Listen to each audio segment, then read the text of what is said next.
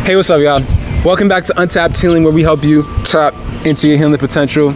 In this channel, we dive deep on a whole bunch of different ideas and concepts that help you become your greatest version. And if you're interested in becoming your greatest version, feel free to subscribe, join the tribe, let's get it.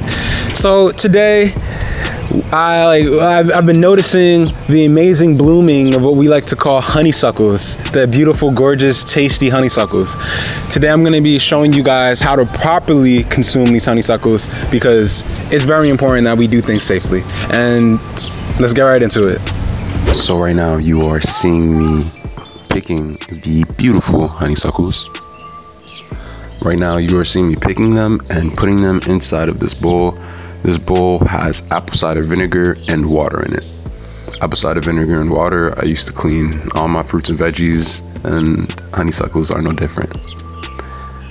After I throw them in here, I then actually take them out and then eat them as normal. I just take this extra layer of protection. You don't really have to. I don't know. I just always like my fruits and veggies to be blessed before I consume them. But let's get into the consumption and show you guys phase 2, how to properly eat honeysuckles. So you take them out of the water, and after you take them out of the water, you pull them from the end, like how you're seeing me do it right here.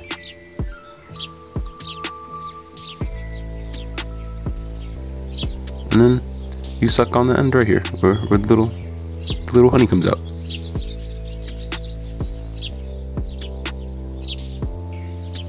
Look at that. Look at that.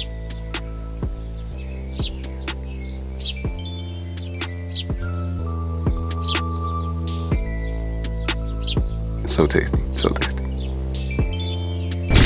And that's how to consume honeysuckle safely, guys. If you want to do that extra layer of protection by putting in an apple cider vinegar and water and distilled water, just making sure that it's clean, because you got all the trails and nonsense going on in the skies nowadays, do that.